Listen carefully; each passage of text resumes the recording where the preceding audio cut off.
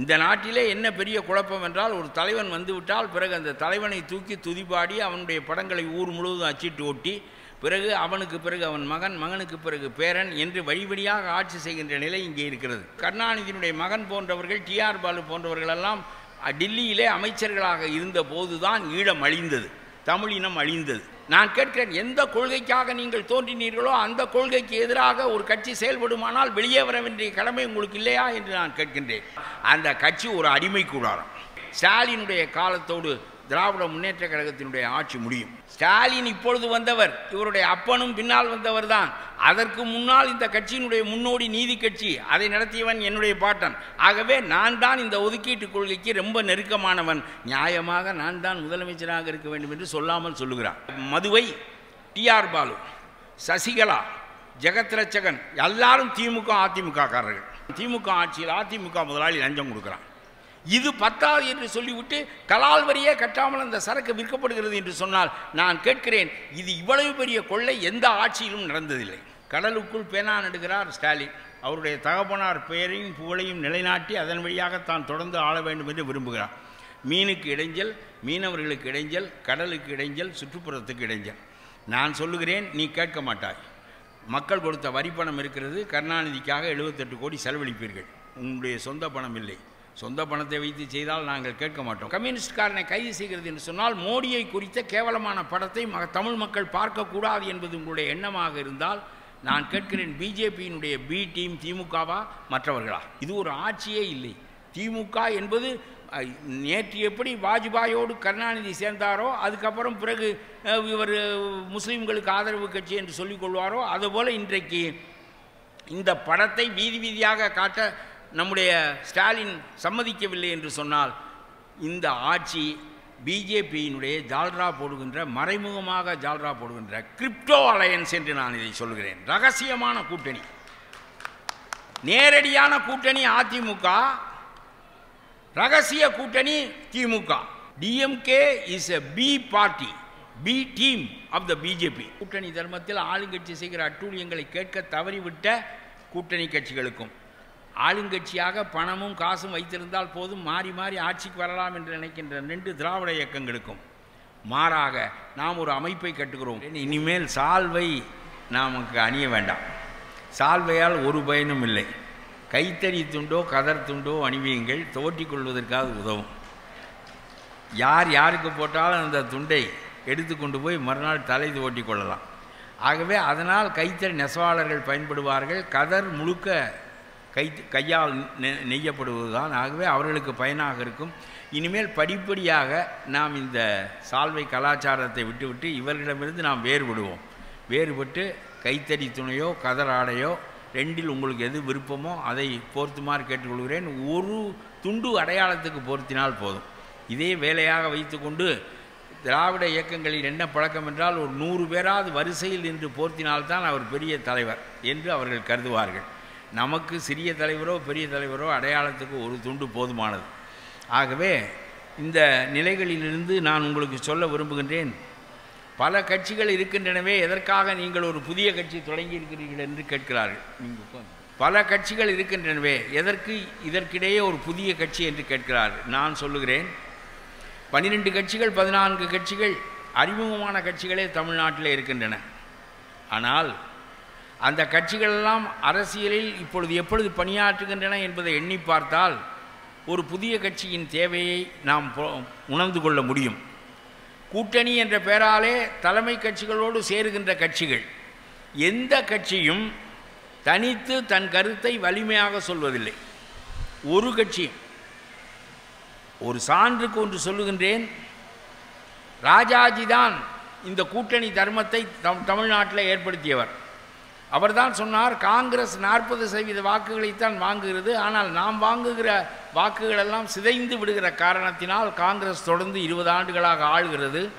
ஆகவே நாம் கருத்து வேற்றுமை உடையவர்களாக இருந்தாலும் சீட் அட்ஜஸ்ட்மெண்ட் செய்து கொண்டு நாம் ஒரு அணியாக திரண்டால் காங்கிரஸ் என்கின்ற அரக்கனை வீழ்த்த முடியும் என்று ராஜாஜி அந்த காலத்திலே சொன்னார்.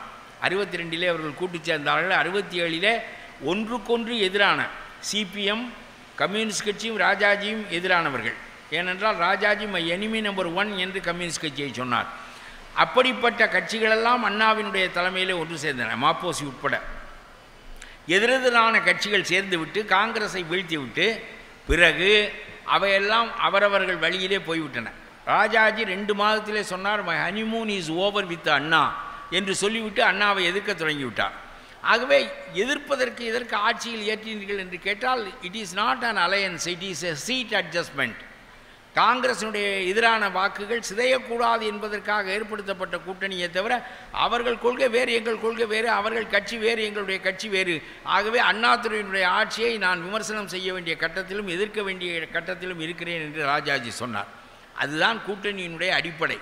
ஆனால் இன்றைக்கு என்ன நடக்கிறது என்றால், கூட்டணி ஒரு முறை சேர்ந்து விட்டால் பிறகு பாராளுமன்ற தேர்தல், அதற்கு பிறகு சட்டமன்ற தேர்தல், அதற்கு பிறகு மாநகராட்சி, அதற்கு பிறகு நகராட்சி, அப்புறம் ஊராட்சி, அதற்கு பிறகு கூட்டுறவு வங்கி, இப்படி பல்வேறு வகையாக 5 ஆண்டுகளும் நடக்கின்ற எல்லா தேர்தலிலும் நமக்கு 2 இடம் 4 இடம் கிடைக்க வேண்டும் என்பதற்காக அந்த கட்சியை எதிர்ப்பதையே, அது செய்கின்ற அட்டூழியங்களை விமர்சிப்பதையே நிறுத்தி விடுகிறார்கள். இன்றைக்கு திமுகவோடு இருக்கிற எந்த ஒரு கூட்டணியும் தைரியமாக அந்த கட்சியை எதிர்க்கின்ற நிலையிலே இல்லை. சான்றாக ஒன்று சொல்லுகிறேன், காங்கிரஸும் கம்யூனிஸ்ட் கட்சியும் திமுகவோடு கூட்டணியில் இருக்கின்றன.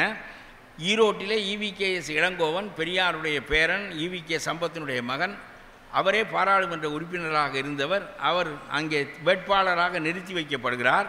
அவரை போய் ஸ்டாலின் நீங்கள் நில்லுங்கள் என்று அழைக்கிறார். என்ன காரணம் என்றால், அவர் நினைக்கிறார், சட்டமன்றத்திலே நம்முடைய கட்சிக்காரன் நம்மை புகழ்ந்து பேசுவதை விட எதிர்க்கட்சியாக இருக்கின்ற காங்கிரஸ் நம்மை புகழ்ந்து பேசினால் வலிமையாக இருக்கும் என்று கருதி, அதற்கு ரொம்ப தோதான பேசவும் தெரிந்த ஆள் இளங்கோவன் தான் என்று கருதி அவரை போய் அழைத்து நிறுத்துகிறார்கள்.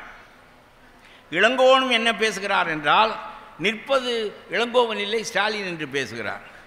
விடப்போகின்ற வாக்குகள் திமுகவினுடைய ஆட்சிக்குள்ள புகழ் காரணமாக விடுகின்ற வாக்குகளை தவிர எனக்காக உள்ளவை அல்ல என்று சொல்லுகிறார். நான் கேட்கிறேன், அப்படியால் திமுகவிலே நின்று விட்டு போகலாமே, எதற்கு காங்கிரஸில் நிற்க வேண்டும்?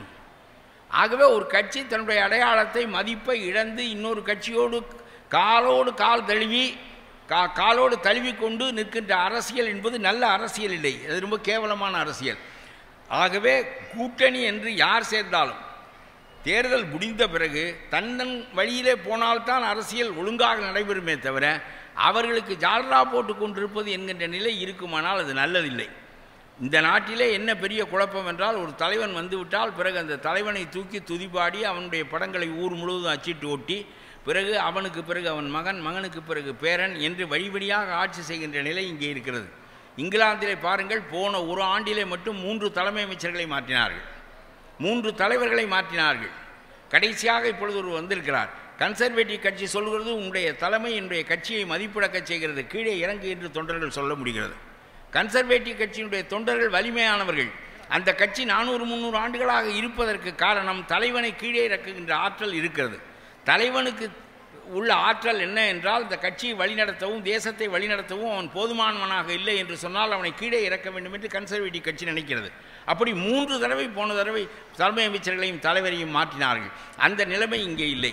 கருணாநிதி வாழ்நாள் தலைவர், ஸ்டாலின் வாழ்நாள் தலைவர். இப்படியே ஒரு நிலை இருக்குமானால் பொதுக்குழு என்பது ஆட்டுக்கறி விருந்து சாப்பிடுகின்ற ஒரு களமாக ஆகிவிட்டதே தவிர ஒருவராவது அந்த பொதுக்குழுவில் தங்களுடைய கருத்துக்களை சொன்னார்கள் என்றோ தீர்மானங்களின் மீது பேசினார்கள் என்றோ கிடையாது. இது ஒரு நல்ல அரசியலே இல்லை. கட்சி விசுவாசம் என்ற பெயரால் எல்லா அநியாயங்களையும் இவர்கள் செய்கிறார்கள். கட்சி விசுவாசம் என்பது தலைவன் விசுவாசமாகிறது, தலைவன் விசுவாசம் என்பது பாரம்பரிய விசுவாசமாகிறது. ஆகவே அந்த நிலைக்கு நேர் மாறாக பல பேர் சொல்லுகிறார்கள், நிகம் உழைத்த நாளாக, நம்முடைய அமைச்சர் துரைமுருகன் சொல்லுகிறார், நிகம் உழைத்த நாளாக நான் திமுகவிலேயே இருக்கிறேன். அதனால்தான் அந்த மலைத்தொடர் தவிர மற்றுமுள்ள எல்லா சொத்துக்களையும் காட்பாடியிலே வாங்க முடிந்ததற்கு மிகப்பெரிய காரணம் நிகம் உழைத்த நாளாக அவர் அந்த கட்சியிலே இருப்பது தான். அதுபோல் நம்முடைய TR பாலு சொல்லுகிறார், கப்பல் மந்திரியாக இருந்தவர் பாதை மாறா பயணம் என்று சொல்லுகிறார். நாங்கள் எங்களுடைய பாதையை மாற்றிக்கொள்ளவில்லை, இருந்த இடத்திலேயே இருக்கிறேன், 50 ஆண்டுகளாக இருக்கிறேன் என்று சொன்னால் 50 ஆண்டுகளாக நீங்கள் இருந்த இடத்திலே இருந்த காரணத்தினாலே தான் 4 கப்பல் உங்களுக்கு ஓடுகிறது. இல்லாவிட்டால் குரோம்பேட்டையிலே ஒரு சாதாரண தியேட்டரை வைத்து கொண்டு தான் நீங்கள் வாழ்ந்திருப்பீர்கள். ஆகவே நான் என்ன சொல்லுகிறேன் என்றால், ஒரு கட்சியிலே நிலையாக இருப்பது என்பது கொள்கையின் மீது கொண்ட பற்றால் என்றால் நான் அதை ஏற்றுக்கொள்வேன். திமுக தமிழ் இனத்திற்காக பிறந்த கட்சி.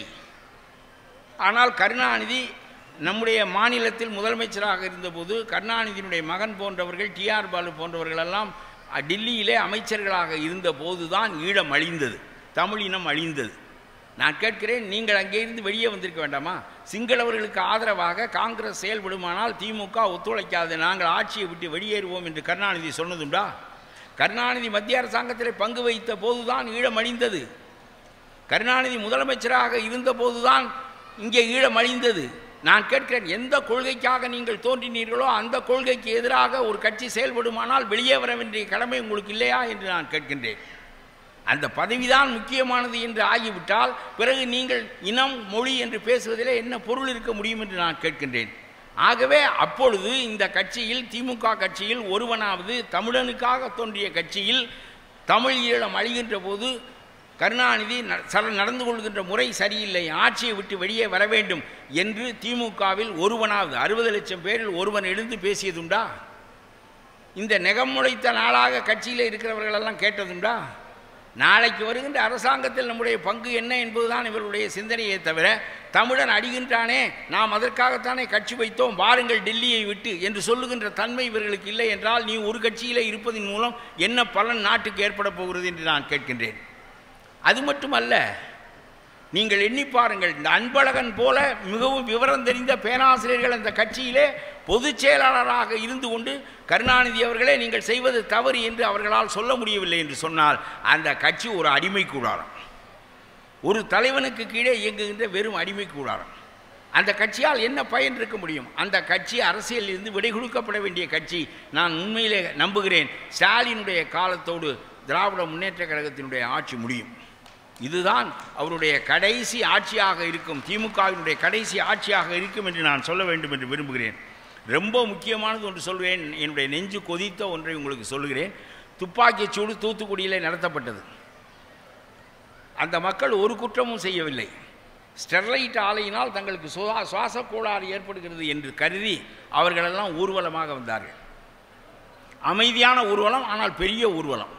அவர்கள் வருவதற்கு முன்னாலேயே போலீஸாரும் கலெக்டரும் கூடி இந்த ஊர்வலத்திற்கு ஒரு பாடம் கற்பிக்க வேண்டும், இவர்களை சுட்டு பாடம் கற்பிக்க வேண்டும் என்று முடிவு கட்டுகிறார்கள். ஊர்வலம் அமைதியாக வந்து கொண்டிருக்கிறது. பிறகு இந்த போலீஸ்காரர்கள் பேருந்து மீதும் மற்றவற்றின் மீதும் ஏறி நின்று கொண்டு வசதியாக நின்று கொண்டு மக்களை சுடுகிறார்கள். எடப்பாடியினுடைய ஆட்சி நடைபெற்று கொண்டிருக்கிறது. மக்களை சுட்டதில் 13 பேர் இறந்தார்கள், 48 பேர் குண்டு காயமடைந்தார்கள். இவ்வளவு கோரமும் நடந்து முடிந்த பிறகு எடப்பாடி, நான் டிவியிலே பார்த்து தான் இதை தெரிந்து கொண்டேன் என்று சொன்னார். ஒரு முதலமைச்சருடைய யோக்கியதை பாருங்கள். காமராஜரும் ராஜாஜியும் ஆண்ட அந்த நாற்காலியில் உட்கார்ந்திருக்கிற எடப்பாடி, நான் டிவியை பார்த்து தான் தெரிந்து கொண்டேன் என்று சொன்னால் இதைவிட கேவலம் ஒரு முதலமைச்சருக்கு இருக்க முடியாது. ஆனால் அவர் எந்த நடவடிக்கையும் எடுக்கவில்லை. ஒரு நீதி விசாரணை கமிஷனை போட்டார். நீதி விசாரணை கமிஷன் விசாரித்து விட்டு 17 போலீஸ்காரர்கள் ரொம்ப கொடுமையான கொலையாளிகள், இவர்களெல்லாம் ஒரு குற்றமும் செய்யாத சாதாரணமான மக்களை சுட்டு கொன்றார்கள். ஆகவே இவர்களின் மீது குற்ற நடவடிக்கை எடுக்க வேண்டும். ஒரு கொலைகாரனின் மீது எப்படி வழக்கு நடக்குமோ அதுபோல் இந்த போலீஸ்காரர்கள் மீது வழக்கு நடத்தப்பட்டு அவர்கள் தண்டிக்கப்பட வேண்டும் என்று நீதி விசாரணை கமிஷன் சொன்னது. அதற்கு பிறகு ஸ்டாலின் ஆட்சி மாறிவிட்டது. அந்த மந்திரி சபை கூடி முடிவெடுக்கிறது, நாம் எந்த குற்ற நடவடிக்கையும் போலீஸ்காரர்கள் மீது பதிவு செய்ய வேண்டாம், அவர்களை இடமாற்றம் செய்யலாம், டிபார்ட்மெண்டல் என்கொயரி அந்த அளவோடு நாம் முடித்து கொள்ளலாம் என்று சொல்லி முடிவு செய்து செங்கற்பட்டில் இருக்கிறவன் விழுப்புரத்திற்கு மாற்றப்படுகிறானே தவிர எந்த ஒரு போலீஸ்காரனின் மீதும் இவன் கொன்றான் மக்களை என்பதற்காக அவன் குற்றவாளி கூண்டிலே நிறுத்தப்பட்டு விசாரிக்கப்படவில்லை. இது என்ன நியாயம் என்று நான் கேட்கின்றேன். நாம் ஊர்வலமாக போக முடியாது, கூட்டமாக கூட முடியாது, தெருவிலே நடமாட முடியாது. ஒரு போலீஸ்காரன் கையில் துப்பாக்கி கொடுத்திருப்பது நம்மை பாதுகாப்பதற்காக தவிர நம்மை சுடுவதற்காக அல்ல. அவன் யாருக்காக சுட்டான் என்பது கேள்வி. அந்த வேதாந்தா என்கின்ற ஸ்டெர்லைட் நிறுவனம் போலீஸ்காரர்களுக்கு அரசாங்கம் ஒரு சம்பளம் கொடுத்தது, அந்த ஸ்டெர்லைட் காரன் ஒரு சம்பளம் கொடுத்தான். அங்கே போகிற எல்லா அதிகாரிகளுக்கும் அவன் ஒரு சம்பளம் கொடுப்பான். 2 சம்பளம் நடந்த காரணத்தினாலே ஸ்டெர்லைட் ஆலையின் மீதா இந்த தாக்குதல் நடக்கிறது, இந்த விமர்சனம் வைக்கப்படுகிறது என்று கருதிய போலீஸ்காரர்கள் அந்த 2ஆம் முதலாளியிடம் விசுவாசம் காட்டுவதற்காக நம்முடைய மக்களை சுட்டு கொண்டார்கள். வெள்ளைக்காரன் காலத்தில் கூட 100 ஊர்வலங்கள் போயிருக்கின்றன, சுட்டு கொண்டார்கள் என்கின்ற விவரம் கிடையாது. ஒரே ஒரு முறை தான் அதுபோல் கொடுமை நடந்தது. ஜாலியன்வாலா பாக்கில் ஜெனரல் டயர் என்கின்ற இராணுவ அதிகாரி காங்கிரஸ் கூட்டம் கேட்பதற்காக கூடியிருந்த மக்களை படையை ஏவி சுட்டு கொன்றான். 100கணக்கான பேர் இறந்தார்கள். அதுதான் காந்தியை வேகப்படுத்தியது அரசியலில். ஜாலியன்வாலா பாக் படுகொலை நடந்த பிறகு இவ்வளவு பெரிய படுகொலை, கூட்டம் கெட்டதற்காக மக்கள் கொல்லப்பட்டார்கள் என்பதற்காக காந்தி வெகுண்டு எழுந்தார். அதற்கு பிறகு இந்திய அரசியல் போராட்டமே வேகமடைந்தது என்பது வேறு. ஆனால் ஒன்று சொல்கிறேன், இந்த தூத்துக்குடியில் 17 போலீஸ்காரர்களின் மீதும் வழக்கு நடத்தப்பட்டு, குற்றவாளி கூட்டில் நிறுத்தப்பட்டு, அவருடைய உடுப்பு களையப்பட்டு, அவர்களின் மீது வழக்கு நடத்தப்பட்டு, ஒரு கொலையாளி ஒருவனை கொன்றால் அவனுக்கு தூக்கு தண்டனை என்றால் இந்த போலீஸ்காரனுக்கும் தூக்கு தண்டனையாக வேண்டும். இனிமேல் எந்த போலீஸ்காரன் பையிலே இருக்கிற துப்பாக்கியும் மக்களை பாதுகாப்பதற்குத்தானே தவிர மக்களை சுடுவதற்காக இல்லை என்று இந்த மக்கள் உணர வேண்டும்.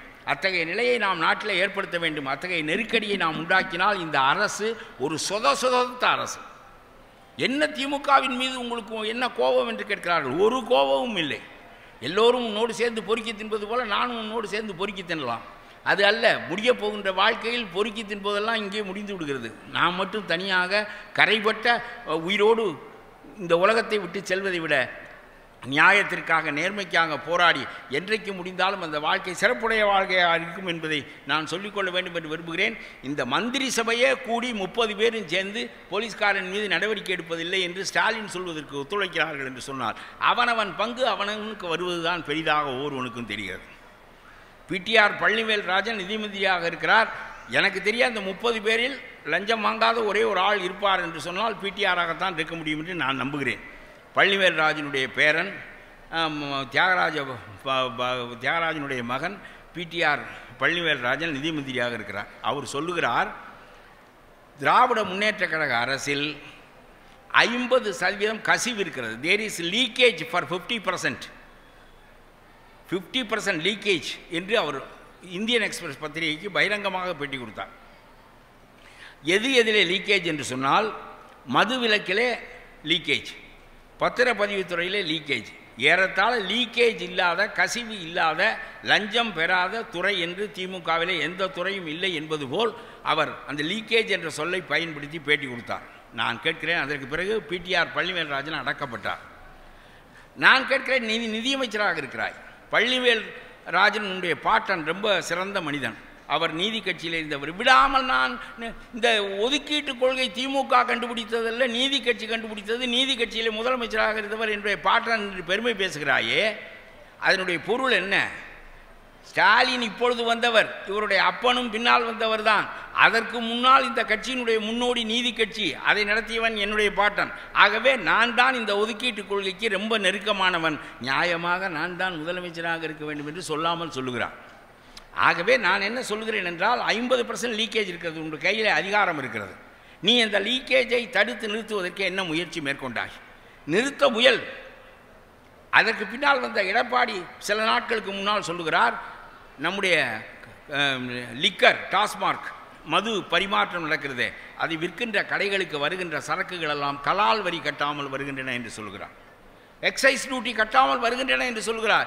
இதுவரையிலும் அதிமுக ஆட்சியில் கூட இத்தகைய நிலைமை இல்லை. வரியை கட்டிவிட்டு வருகின்ற சில்லறையில் அடிப்பார்களே தவிர நேரடியாக கலால் வரியே கட்டாமல் ஒரு துறையில் இவ்வளவு மது விற்கப்படுகிறது என்று சொன்னால், இப்பொழுது மதுவிலே வருகிற வருமானம் 46,000 கோடி. உண்மையிலேயே அந்த கசிவு இல்லாவிட்டால் கலால் வரி கட்டப்படாமல் யார் யார் உற்பத்தி செய்கிறார்கள் தெரியுமா? இந்த மதுவை டிஆர் பாலு, சசிகலா, ஜெகத்ரட்சகன் எல்லாரும் திமுக அதிமுக காரர்கள். 10 பேர் உற்பத்தி செய்கிறார்கள். இதனுடைய பலனை 10 பேர் அடைகிறார்கள். இவர்கள் எல்லோரும் அதிமுக ஆட்சியில் திமுக முதலாளி லஞ்சம் கொடுக்கிறான், திமுக ஆட்சியில் அதிமுக முதலாளி லஞ்சம் கொடுக்கிறான். இது பத்தாது என்று சொல்லிவிட்டு கலால் வரியே கட்டாமல் அந்த சரக்கு விற்கப்படுகிறது என்று சொன்னால், நான் கேட்கிறேன், இது இவ்வளவு பெரிய கொள்ளை எந்த ஆட்சியிலும் நடந்ததில்லை. வரியே கட்டாமல் போவது, எல்லாவற்றையும் அவர்களே சுருட்டி கொள்வது என்கின்ற நிலை இருப்பது நாட்டுக்கு எந்த விதத்திலும் நல்லதில்லை. இந்த ஆட்சியை சகித்து கொண்டு இப்படித்தான் இருக்க முடியும். பெரிய கட்சி தோல்வியடைய வைப்பது எளிதில்லை. ஏனென்றால் பெரும் கூட்டம் இருக்கிறது, பெரும் பணம் இருக்கிறது. ஆகவே தோல்வியடைய வைப்பது எளிதில்லை என்றாலும் எந்த ஒரு முயற்சியும் முதல் 8 தான், ஃபர்ஸ்ட் ஸ்டெப் இஸ் எனஃப். அதைத்தான் தமிழ்நாடு தன்னுரிமை கழகம் செய்கிறது.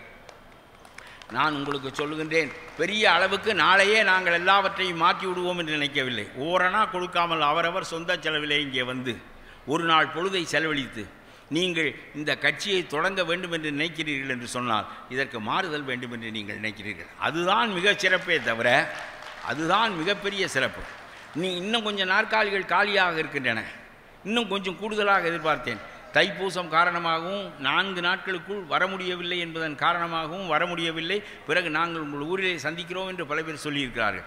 இந்த அளவு திரண்டிருப்பதே ஒரு மனிதன் இந்த ஊழலுக்கு எதிராக, கொடுமைகளுக்கு எதிராக ஒரு மனிதன் நின்றாலும் அவன் சிறந்தவன் தான். If there is nobody to answer your call, walk alone walk alone walk alone என்று ஒரு முறை விவேகானந்தர் சொன்னார்.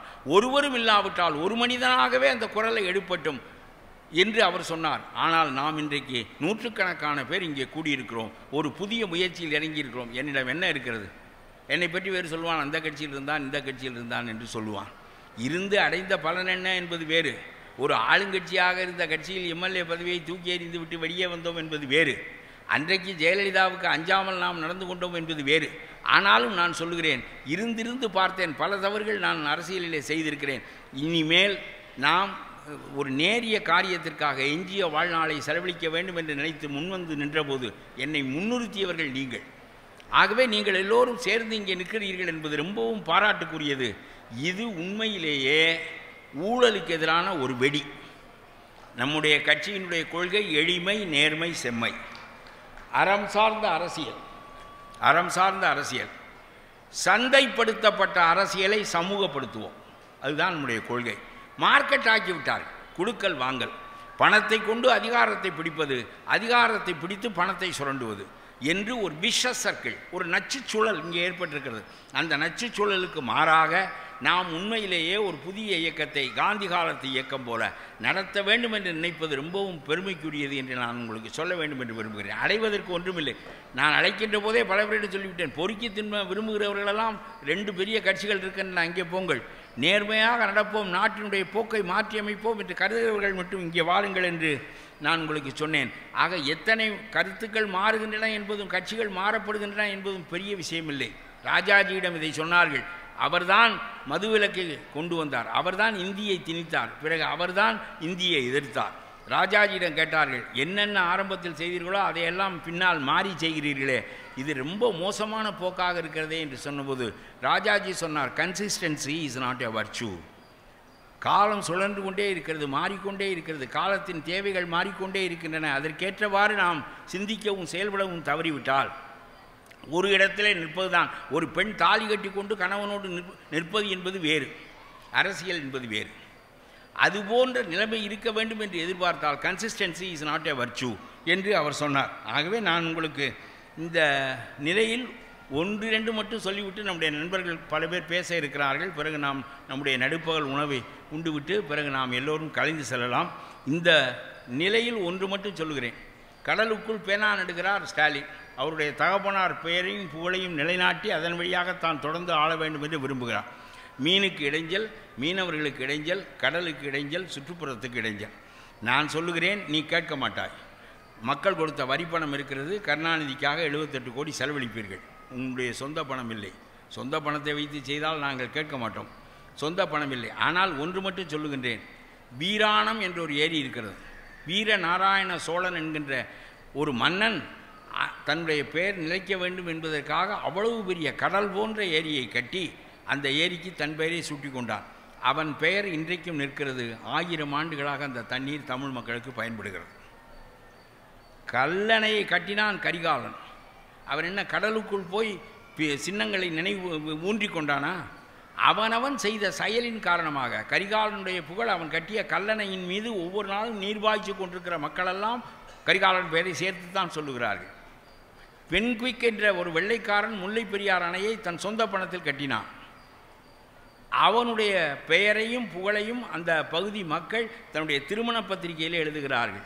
திருமண பத்திரிகையில் பாட்டன் முப்பாட்டன் பேரோடு சேர்த்து பென்குயிக்கின் பேரையும் எழுதுகிறார்கள். நம்முடைய வாழ்வு அவனால் வந்த வாழ்வு. அந்த விவசாயம் செழித்தது அவனால்.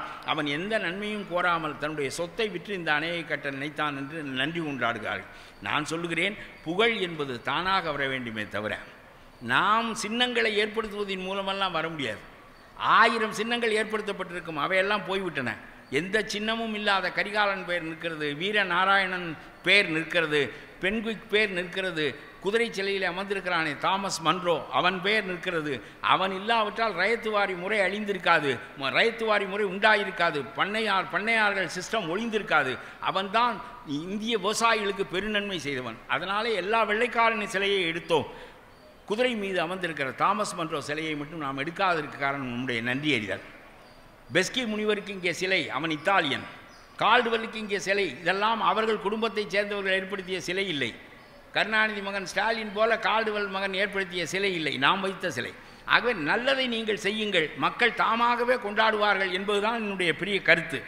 ஆகவே கடைசியாக ஒன்று சொல்வேன், நாம் இந்துக்கள் இல்லை. முதலில் நாமெல்லாம் சைவ மதத்தைச் சேர்ந்தவர்கள், வைணவ மதத்தைச் சேர்ந்தவர்கள், மூத்தோர் வழிபாட்டை சேர்ந்தவர்கள், குலதெய்வ வழிபாட்டை சேர்ந்தவர்கள். நம்முடைய முஸ்லீம் நண்பர்கள் இருக்கிறார்கள், அவர்கள் வேறு சமயம், கிறிஸ்துவ நண்பர்கள் வேறு சமயம், அவையெல்லாம் ஒரு பக்கம் இருக்கட்டும். இந்த மண்ணில் முளைத்த பழைய சமயங்கள் சைவ வைணவ சமயங்கள் தான். இந்து என்ற சொல் 100 ஆண்டுகளுக்கு முன்பு யாருக்கும் தெரியாது, நம்முடைய வள்ளலாருக்கே தெரியாது 100 இந்து என்கின்ற சொல். இதை விவேகானந்தர் தான் பழக்கப்படுத்துகிறார். விவேகானந்தர் அமெரிக்காவில் போய் பேசியது சைவ மதத்தை அல்ல, வைணவ மதத்தை அல்ல, ராமானுஜரை பற்றி அல்ல, திருநாவுக்கரசரை பற்றி அல்ல. அவர் பேசியது ஆதிசங்கரரை, அவர் பேசியது அத்வைதம், அது வேத மதம், அது நமக்கு தொடர்பற்றது. ஆகவே இவர்கள் எல்லோரையும் ஒன்று சேர்த்து இந்துவாக ஆக்கி பார்ப்பனிய தலைமையை ஏற்படுத்தி, வேதத்தின் தலைமையை ஏற்படுத்தி நம்மை கீழிறக்கி விட்டார்கள். ஆகவே நான் சொல்லுகிறேன், ஸ்டாலினுக்கு யோசிக்கிற தன்மை இருந்திருந்தால், நான் 10 ஆண்டுகளுக்கு முன்பு அவரை வைத்து கொண்டு பேசினேன், இந்து சமய அறநிலையத்துறை என்பதை மாற்றி தமிழ் சமயங்கள் அறநிலையத்துறை என்று வையுங்கள். தன்னால் அந்த இந்து மதம் இந்தியத்திற்கு தெற்கே நின்றுவிடும், தன்னால் வேதம் நின்றுவிடும், தன்னால் பார்ப்பனிய ஆதிக்கம் நின்றுவிடும், சமக்கிருத ஆதிக்கம் நின்றுவிடும், பிஜேபியும் இந்தியத்துக்கு வடக்கே நின்றுவிடும், இங்கே வராது. நீங்கள் முதலில் நாம் இந்து என்று சொல்லுகிற காரணத்தினால்தான் நான் தான் அதற்குள்ள ஆள் என்று மோடி உள்ளே வருகிறார், விவேகானந்தர் உள்ளே வருகிறார். நம்முடைய சமயம் அது அல்ல என்கின்ற கருத்தினை நம்முடைய கட்சி முன்வைக்கிறது. கடைசியாக ஒன்று ரொம்ப முக்கியமானதை மட்டும் சொல்ல வேண்டும் என்று விரும்புகிறேன். குஜராத்திலே பெரிய கொடுமை நடந்தது இப்பொழுது அண்மையில். அது 2 ஆண்டுகளுக்கு முன்பு 8 ஆண்டுகளுக்கு முன்பு குஜராத்திலே முதலமைச்சராக மோடி இருந்தபோது கோத்ரா என்கின்ற ரயில் நிகழ்ச்சி ஒன்று நடந்தது. அதே இந்துக்கள் கொல்லப்பட்டார்கள். அதற்கு பழிவாங்கும் நடவடிக்கையாக பெரிய கலவரம் ஒன்று கட்டவிழ்த்து விடப்பட்டது. நேரடியாக மோடி அதை செய்தார் என்று நான் சொல்லவில்லை, ஆனால் மோடி ஆட்சியில் இருந்தார். 2000 முஸ்லீம்கள் கொல்லப்பட்டார்கள். 2000 முஸ்லீம்கள். கர்ப்பமாக இருந்த பெண்கள் கற்பழிக்கப்பட்டார்கள், இஸ்லாமிய பெண்கள். அந்த குடும்பம் முழுவதும் கொலை செய்யப்பட்டது. இவையெல்லாம் வழக்குகள் நடந்தன. அதெல்லாம் ஒரு புறம் இருக்கட்டும். நான் கேட்கிறேன், மோடி கொன்றார் என்று நான் சொல்லவில்லை. மோடி இந்த கலவரங்கள் நடக்கின்ற போது இவ்வளவு படுகொலைகள் உலக வரலாற்றில் நடந்ததில்லை. முஸ்லீமாக இருக்கட்டும், கிறிஸ்துவனாக இருக்கட்டும், யாராக வேண்டுமானாலும் இருக்கட்டும், இவ்வளவு பெரிய படுகொலை வரலாற்றில் நடந்ததில்லை. அப்படி படுகொலைகள் நடக்கின்ற போது முதலமைச்சராக இருக்கின்றவர், போலீஸை தன் கையில் வைத்திருக்கின்றவர், அதை கட்டுப்படுத்தி ஒழுங்குபடுத்த முயலாமல் பார்த்து கொண்டு சைலண்ட் ஸ்பெக்டேட்டர், ஒரு வேடிக்கை பார்ப்பவராக இருந்தால் அத்தனை ஆயிரம் மக்கள் கொல்லப்படுவதற்கான நிலை ஏற்படுகிறது. ஆகவே நான் சொல்லுகிறேன், அந்த இரத்த கரையெல்லாம் வீணாக போகாது. அந்த மக்கள் என்ன குற்றம் செய்தார்கள்? இது என்ன கொடுமையான தன்மை? சரி, இதை பல ஆண்டுகள் கழித்து நம்முடைய லண்டனிலிருந்து பல ஆண்டுகள் கழித்து லண்டனில் பிபிசி ஒரு படமாக ஆக்குகிறது. அவன் யாருக்கும் கவலைப்பட மாட்டான். லண்டனில் இருக்கிற அரசாங்கத்துக்கே கவலைப்பட மாட்டான், பிரதம மந்திரிக்கே பயப்பட மாட்டான். அவன் இந்த கொடுமைகளை எல்லாம் ஒரு படமாக எடுத்து உலகம் முழுவதும் காட்டினான். இந்தியாவில் காட்டப்படுவதற்கு மோடி தடை விதித்தார். ஆனால் அதை மீறி கேரள அரசாங்கம் வீதி வீதியாக அதை காட்டியது. ஒன்று சொல்கிறேன், வீதி வீதியாக காட்டிய போது ஒரு கேரள அரசாங்கம், மார்க்சிய அரசாங்கம் பயப்படவில்லை. தமிழ்நாட்டிலே அதே படம் யாரோ ஒரு மார்க்சிஸ்ட் கம்யூனிஸ்ட் கட்சிக்காரர் அந்த படத்தை பார்த்து கொண்டிருந்தார் என்பதற்காக ஸ்டாலினுடைய அரசு அவரை கைது செய்கிறது. கொலையை செய்தவர்கள் வேறு, கொலை நடந்த காலம் வேறு, படம் எடுத்தவன் வேறு. அதை எவனோ ஒரு கம்யூனிஸ்டுக்காரன் பார்த்தான் என்பதற்காக அவனை கைது செய்து நீங்கள் சிறையிலே வைக்கிறீர்கள் என்று சொன்னால் கம்யூனிஸ்ட் கட்சி அதை வேடிக்கை பார்த்து கொண்டு, ஸ்டாலினுக்கு தெரியாதாம், போலீஸ்காரர்களாக செய்துவிட்டார்களாம், அந்த போலீஸ்காரனை தூக்கி வெளியே வீசு, நீனாக செய்வதற்கு என்ன இருக்கிறது என்று கேடு. அதை விட்டு இதை நீ உன்னுடைய அரசு கைது செய்கிறது என்று சொன்னால், ஒரு கம்யூனிஸ்ட்காரனை கைது செய்கிறது என்று சொன்னால், மோடியை குறித்த கேவலமான படத்தை தமிழ் மக்கள் பார்க்கக்கூடாது என்பது உங்களுடைய எண்ணமாக இருந்தால், நான் கேட்கிறேன், பிஜேபியினுடைய பி டீம் திமுகவா மற்றவர்களா? நீதானே மோடிக்கு எதிரான கருத்து பரவக்கூடாது என்று நினைக்கிறாய். ஒருபுறம் முஸ்லீம் ஓட்டுகளை வாங்குவதற்கு அவர்களை சேர்த்துக்கொள்ள நினைக்கிறாய். மோடிக்கு நான் தான் எதிர்ப்பு, மோடிக்கு எதிரான வாக்குகள் சிதறக்கூடாது, சிதறினால் பி டீம்கள் சிதறடிப்பார்கள், ஆகவே முஸ்லீம்கள் எல்லாம் என்னோடு வாருங்கள், கிறிஸ்தவர்கள் என்னோடு வாருங்கள் என்று ஒரு பக்கம் சொல்லுகிறாய். முஸ்லீம்களுக்கு இழைக்கப்பட்ட கொடுமையை பற்றிய ஒரு படத்தை கம்யூனிஸ்டுக்காரன் பார்த்தால் அவனை சிறை செய்கிறாய் என்று சொன்னால், மோடியினுடைய புகழ் பரவக்கூடாது என்று எடப்பாடி நினைப்பதற்கு கூட்டணி என்பது காரணம் என்றால், நீ நினைப்பதற்கு என்ன காரணம் என்று நான் கேட்கின்றேன். ஆகவே இது ஒரு ஆட்சியே இல்லை, இது ஒரு ஆட்சியே இல்லை. திமுக என்பது நேற்று எப்படி வாஜ்பாயோடு கருணாநிதி சேர்ந்தாரோ, அதுக்கப்புறம் பிறகு இவர் முஸ்லீம்களுக்கு ஆதரவு கட்சி என்று சொல்லிக் கொள்வாரோ, அதுபோல் இன்றைக்கு இந்த படத்தை வீதி வீதியாக காட்ட நம்முடைய ஸ்டாலின் சம்மதிக்கவில்லை என்று சொன்னால், இந்த ஆட்சி பிஜேபியினுடைய ஜால்ரா போடுகின்ற, மறைமுகமாக ஜால்ரா போடுகின்ற கிரிப்டோ அலையன்ஸ் என்று நான் இதை சொல்கிறேன். ரகசியமான கூட்டணி, நேரடியான கூட்டணி அதிமுக, ரகசிய கூட்டணி திமுக. It is a crypto alliance party. ஆகவே சொல்லுகிறேன், ஐ blame them. DMK is a B party, B team of the BJP. அது அவர்களுக்கு தெரியும், காலப்போக்கில் மக்களும் தெரிந்து கொள்வார்கள் என்று சொல்லி, இந்த ஆட்சியை மோடி வீழ்த்தியதற்கே காரணம் கருணாநிதியினுடைய கட்சி தான். இல்லாவிட்டால் மோடி ஆட்சிக்கே வந்திருக்க மாட்டார். மன்மோகன் சிங் பொருளாதார திட்டங்களை நன்றாகத்தான் செயல்பட்டார். அந்த ஆட்சியில் பெரிய அளவுக்கு பொருளாதார பெருக்கம் ஏற்பட்டது. அதற்கு காரணம் பழைய கொள்கைகள் கைவிடப்பட்டு சந்தை திறந்து விடப்பட்டது. அதன் காரணமாக அரசாங்கங்கள் காரணமில்லை, மக்களிடம் நீங்கள் திறந்து விட்டு விட்டால் மக்கள் தங்களுக்குள்ளாக போட்டி போட்டுக்கொண்டு தாங்கள் பணத்தை அடைய வேண்டும் என்பதற்காக செய்கின்ற முயற்சியில் நாட்டினுடைய பொருளாதாரம் வளர்கிறது. அவ்வளவுதானே தவிர, என்னுடைய காலத்தில் 10 முதலாளிகள் வந்தார்கள் என்றால் லைசன்ஸ் கொடுக்குற அதிகாரம் உனக்கு இருக்கிறது. எலக்ட்ரிக் பில்லை ஒருவன் குறித்து நாம் பணம் கட்டினால் உனக்கு லைசன்ஸ் கொடுக்குற அதிகாரம் இருக்கிறது. பல முதலாளிகள் சம்பாதிப்பதற்காக வருகிறார்கள். அதன் காரணமாக தொழில் விருத்தி ஏற்படுகிறது, பணப்புழக்கம் ஏற்படுகிறது. இதில் உன் பங்கு ஒன்றும் இல்லை. விவரம் இல்லாதவனுக்கு வேண்டுமானால் நீ சொல்லலாம் என்னுடைய காலத்தில் விருத்தி ஏற்பட்டது என்று. அது அல்ல. ஆனால் இந்த நல்ல மன்மோகன் சிங்கினுடைய ஆட்சியை மோடி ஒரே ஒரு காரணத்தை சொல்லி அளித்தார். காங்கிரஸ் ஆட்சியில் 1,70,70,000 கோடி ஊழல் நடந்தது என்று சொன்னார். உங்களுக்கு எழுத தெரியுமா 1,70,70,000 கோடியை என்று கேட்டார். அதை செய்தவர் நம்முடைய ஆவண்ணா ராஜா, திமுக. இவர்களை போய் மந்திரியாக ஆக்கியதன் மூலம், இவர்களை கட்டுப்படுத்தி வைக்க தவறியதன் மூலம் காங்கிரஸ் தன்னுடைய ஆட்சியை இழந்தது. மோடி இதையே சொல்லி ஆட்சிக்கு வந்தார். ஆட்சிக்கு வந்து இப்பொழுது இந்துத்துவா மற்ற கருத்துக்களை எல்லாம் அவர் பரப்பி கொண்டிருக்கிறார். ஆகவே இவையெல்லாம் போகட்டும். கடைசியாக ஒன்றே ஒரு செய்தியை மட்டும் சொல்லிவிட்டு உங்களிடமிருந்து விடைபெறுகின்றேன். நான் காமராஜரனுடைய காலத்தில் 25 வயது பையனாக, அந்த விஜயராகவனும் காமராஜரோடு பழகியவர், அதனாலே தான் அவரை தூக்கி மேடையில் வைத்திருக்கிறோம். காமராஜரோடு பழகினாலே மதிப்புக்குரியது என்று நினைக்கப்படுகின்ற காலத்தில் அப்படி ஒரு ஆள் அடையாளமாக இருக்கிறார் என்பதே பெருமைக்குரியது. நான் 25 வயதாக இருக்கிற போது காமராஜருக்கு கீழே பணியாற்றினேன். 7 ஆண்டுகள் கன்னியாகுமரி வரையிலும் தமிழ்நாடு முழுவதும் காமராஜர் செல்லுகின்ற இடங்களுக்கெல்லாம் நானும் சென்றிருக்கின்றேன் கூடவே. ஆகவே ரொம்ப சிறந்த தலைவர். அது ஒரு பக்கம் இருக்கட்டும், எனக்கு பெரிய வாய்ப்பை இறைவன் கொடுத்தான்.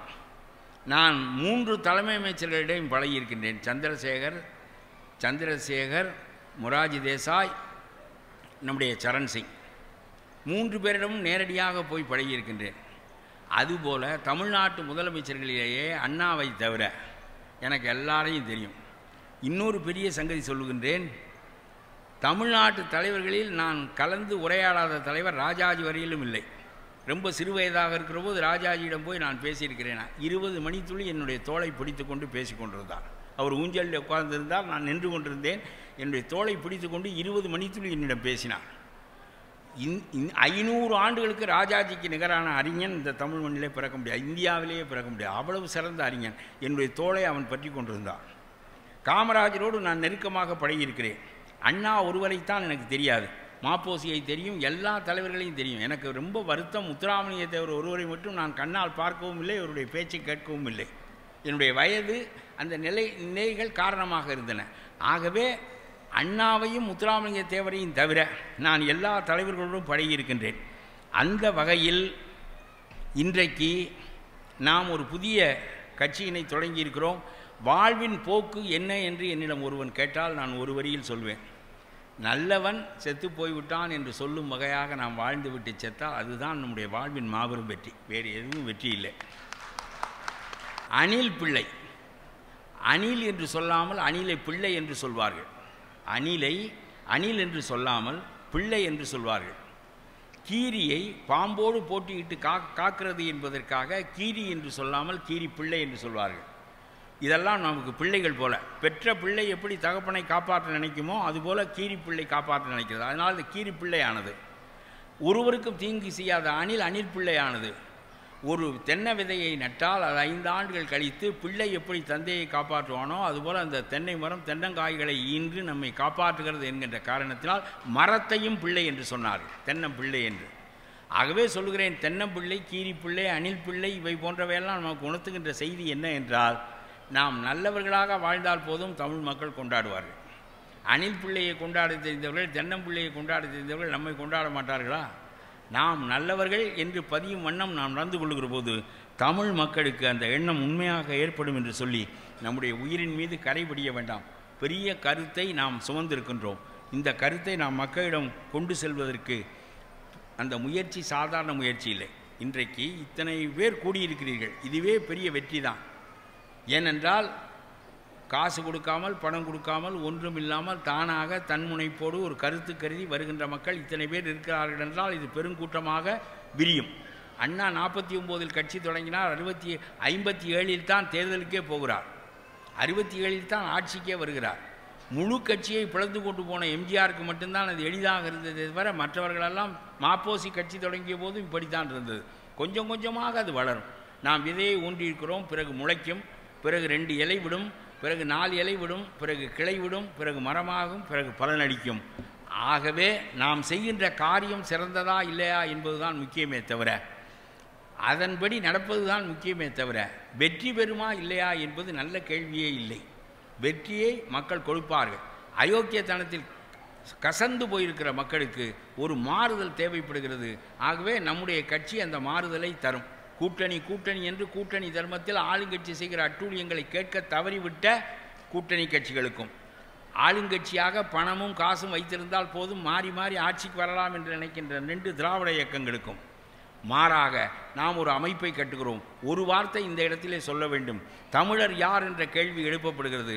தமிழர் யார்? நாயுடுக்கள் தமிழ் இல்லை, ரெட்டியார் தமிழ் இல்லை, 24 மணி தெலுங்கு செட்டியார் தமிழ் இல்லை, இவர்களெல்லாம் தெலுங்கு பேசுகிறார்கள். ஆகவே இவர்களெல்லாம் தமிழர்கள் இல்லை. தமிழர்கள் தான் ஆள வேண்டும், அவர்கள் வாழத்தான் வேண்டும் என்று சொல்லுகின்ற கருத்துக்கு நான் ஒன்று சொல்லுகிறேன். வீட்டிலே ஒரு 100 வார்த்தை தான் அவர்களுக்கு தெரியும். அவர்கள் வீட்டிலே பொண்டாட்டியோடும் பிள்ளையோடும் தெலுங்கில் பேசுவது ஜாதி மொழியாகத்தான் இருக்கிறது. அவர்களுக்கு தெலுங்கு படிக்க தெரியாது, தெலுங்கிலே சிந்திக்க தெரியாது, தெலுங்கிலே கனவு காண தெரியாது. ஒரு மனிதன் எந்த மொழியில் கனவு காண்கின்றானோ, எந்த மொழியில் சிந்திக்கின்றானோ, எந்த மொழியை படிக்கின்றானோ அதுதான் அவனுடைய மொழி. ஆகவே நான் சொல்லுகிறேன், தமிழ் ஈன்ற மொழிகளைத்தான் அவர்கள் பேசுகிறார்கள். அவர் ஒன்றும் பீகாரிகள் இல்லை, அவர்கள் ஒன்றும் இங்கிலாந்துக்காரர்கள் இல்லை, இத்தாலியர்கள் இல்லை. அவர்கள் தமிழ் ஈன்ற மொழிகளைத்தான் பேசுகிறார்கள். ஆகவே நம்முடைய மகள் நமக்கு அந்நியமாக போகும் என்று கருதுகின்றவன் தான் அதை அந்நியப்படுத்துவானே தவிர மற்றவனால் அந்நியப்படுத்த முடியாது. ஆகவே நான் ஒரு விளக்கம் சொல்லுகிறேன். படிக்கின்ற மொழி, சிந்திக்கின்ற மொழி, கனவு காணுகின்ற மொழி ஒருவனுக்கு எதுவோ அதுதான் அவனுடைய தாய்மொழி. ஆகவே அவர்களுக்கும் தமிழ் தான் தாய்மொழி. அவர்கள் தமிழர்களாக நம்முடைய கட்சியால் ஏற்றுக்கொள்ளப்படுவார்கள், முன்னிலை வைக்கின்ற இடம் கொடுக்கப்படுவார்கள். முஸ்லீம்கள் நிறைய வருகிறார்கள். நான் சொல்லுகிறேன், ஒரு பாதிரியார் வருகிறேன் என்று காலையிலே என்னிடம் பேசினார். பாஸ்டர் அவர் வந்திருக்கிறாரா என்று எனக்கு தெரியவில்லை. அவர் மேடையில் வந்துட்டீங்களா? சரி சரி, ரொம்ப மகிழ்ச்சி, உட்காருங்க. ஆக பாஸ்டர் வருகிறார்கள்.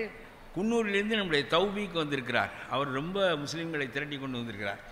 அது ஒரு பக்கம் இருக்கட்டும். நம்முடைய கட்சியை முஸ்லீம்கள் ரொம்ப விரும்புவதற்கு காரணம் சிறுபான்மையினருக்கு நாம் ஆதரவாக இருப்பது, கிறிஸ்தவர்களுக்கும் முஸ்லீம்களுக்கும். ஆகவே அதுபோல் இந்த சிறுபான்மை மொழி பேசுகின்றவர்களெல்லாம் அந்நியர்கள் இல்லை, அவர்களுக்கு நாம் முழுக்க ஆதரவாக இருப்போம் என்று சொல்லி நாம் செய்கின்ற முயற்சி பெரிய முயற்சி. இது எளிதான முயற்சி இல்லை, இது மலையேறுகின்ற முயற்சி. ஆகவே இந்த முயற்சியில் நாம் ஈடுபடுகின்ற போது ஒரே ஒரு திருக்குறளை மட்டும் வழிகாட்டியாக சொல்லிவிட்டு விடைபெற வேண்டும் என்று விரும்புகிறேன். வள்ளுவன் காளை மாட்டை முயற்சிக்கு பெரிய ஊமையாக சொல்லுகிறான். பகடு என்றால் காளை மாடு என்ற அர்த்தம். வண்டி இழுக்கின்ற பாறை வண்டி இழுக்கின்ற காளை மாடு மேட்டிலே ஏறுகின்ற போது குதிரையாக இருந்தால் என்னால் முடியாது என்று படுத்துவிடும். குதிரையை நீங்கள் அதனுடைய வலிமைக்கு மீறி செலுத்தினால் குதிரை படுத்துவிடும். பாரம் இழுக்காது குதிரை, சொகுசாக பயணம் போவதற்கு தான் பயன்படும். மாடு அப்படி அல்ல. வள்ளுவன் சொல்லுகிறான், அந்த மாடு பாறை வண்டியை இழுத்து கொண்டு மேட்டிலே ஏறுகின்ற போது என்னால் முடியாது, எதற்கு சவுக்கால் அடிக்கிறாய் என்று உடையவனை கேட்காது. இவன் ஒன்றுமே செய்ய வேண்டாம், இவன் உட்கார்ந்திருந்தால் போதும்.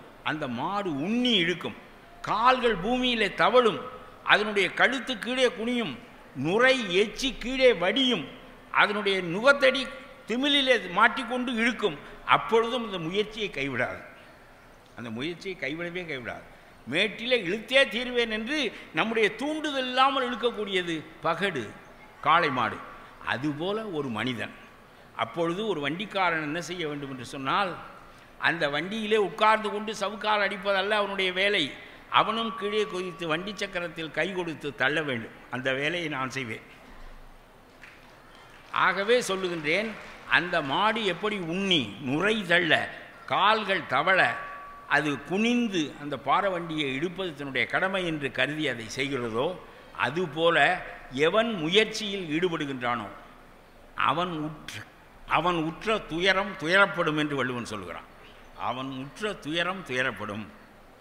அப்படி மாடு போல பகடு போல நாம் முயற்சியை மேற்கொள்ள தமிழ்நாடு தன்னுரிமை கழகம் முனைப்பில் மேற்கொண்டிருக்கிறது என்று சொல்லி அந்த திருக்குறள் மடுத்த வாயெல்லாம் பகடு அண்ணான். சிரமப்படுகின்ற இடத்திலெல்லாம் பகடு போல உந்தி இழுக்கின்ற அந்த மாடு போல மடுத்த வாயெல்லாம் பகடு அண்ணான் உற்ற இடுக்கண் இடர்பாடு உடைத்து என்று சொல்கிறான். அந்த மாடு உற்ற இடுக்கண் இடர்பாடு துயரமடையும். அதுபோல நாமும் முயற்சியில் இறங்கினால் துயரமடையுமே தவிர நாம் துயரமடைய மாட்டோம். அந்த வெற்றியை அடைந்தே தீருவோம். அந்த பாரவண்டி இழுக்கின்ற மாட்டை போல, குதிரையை போல அல்ல, சொகுசு குதிரையை போல அல்ல, பாரவண்டி இழுக்கின்ற மாட்டை போல நாம் செயலாற்ற கடமைப்பட்டிருக்கின்றோம். ஒரு நாள் இந்த வெற்றியை நாம் அடைவோம். வெற்றியை அடையவில்லை என்றால் அதற்கும் வள்ளுவன் ஒன்று சொல்லுகிறான், செய்ய வேண்டிய கடமையை நீ செய். அதை அவர்கள் ஏற்கவில்லை என்றால் கரப்பின் அவர் பழி தம்பழி என்று சொல்கிறார். உன்னை ஏற்றுக்கொள்ள தெரியாதனுடைய குற்றமே தவிர உன்னுடைய குற்றம் இல்லை என்று சொல்லுகிறார். ஆகவே வள்ளுவன் எங்கேயெல்லாம் நமக்கு தெளிவில்லையோ அங்கேயெல்லாம் காந்தியை தொட்டுக்கொள்வோம், எங்கேயெல்லாம் நமக்கு தெளிவில்லையோ அங்கேயெல்லாம் திருக்குறளை தொட்டுக்கொள்வோம். இந்த கவர்னரை போன்ற கீழ்த்தரமான மக்கள் நம்முடைய குறளை பற்றி சொல்லுகின்றவற்றையெல்லாம் நாம் புறக்கணிப்போம் என்று சொல்லி உங்களிடமிருந்து விடைபெறுகின்றேன். இந்த தமிழ்நாடு தன்னுரிமை கழகத்தில் நிர்வாகிகள் இனி அடுத்து வருகின்ற காலங்களில் நியமிக்கப்படுவார்கள். யார் யார் வந்திருக்கிறார்கள், எங்கே சிறப்புடையவர்களாக இருக்கிறார்கள், யார் பணியாற்றக்கூடியவர்கள் என்றெல்லாம் சரிபார்த்து கீழமைப்பு மேலமைப்பு மேல்மேல் அமைப்பு எல்லா அமைப்புகளுக்கும் நாம் நிர்வாகிகளை அறிந்து செய்ய வேண்டும். தகுதி உடையவன் பின்தங்கி தகுதி இல்லாதவன் முன்னால் அமர்ந்து விட்டால் அது எப்பொழுதும் பின்னால் இருக்கிறவன் ஒத்துக்கொள்ள மாட்டான். எப்பொழுதும் வரிசையாக நோக்கப்படும் என்று வள்ளுவன் சொல்லுவான். தகுதி அடிப்படையில் அந்த மக்களை நாம் நோக்கி அவர்களுக்குரிய இருக்கைகளை அடித்து நாம் இந்த பாரவண்டியை இழுக்கின்ற முயற்சியை மேற்கொள்வோம் என்று சொல்லி, நீங்களெல்லாம் இவ்வளவு பெரும் விருப்பத்தோடு இங்கே வந்து இந்த பெரும் முயற்சியில் பங்கு கொள்வதற்கு நான் உங்களை பாராட்ட கடமைப்பட்டிருக்கிறேன். தமிழ்நாடு தன்னுரிமை கழகம் புதிய வரலாறு படைக்கும், புதிய தமிழ்நாடு படைக்கும் என்று சொல்லி, சாக்காடு என்னை தொடர்ந்து வந்தால் என்ன, சமுதாயம் என்னை தூக்கி எரிந்தால் என்ன, ஆக்கமெல்லாம் நான் இழந்து தவித்தால் என்ன, அடுக்கடுக்காய் துயர்களெனை வதைத்தால் என்ன, தூக்கி என்னை வளர்த்தவரே வெறுத்தால் என்ன, துணைவர்களே பகைவர்களாய் போனால் என்ன, நாக்கிருக்கும் வரைக்கும் தமிழை பாடி நான் இருப்பேன் நான் இழத்தோர் நல்லனை நாடி என்று சொல்லி விடைபெறுகின்றேன். வணக்கம்.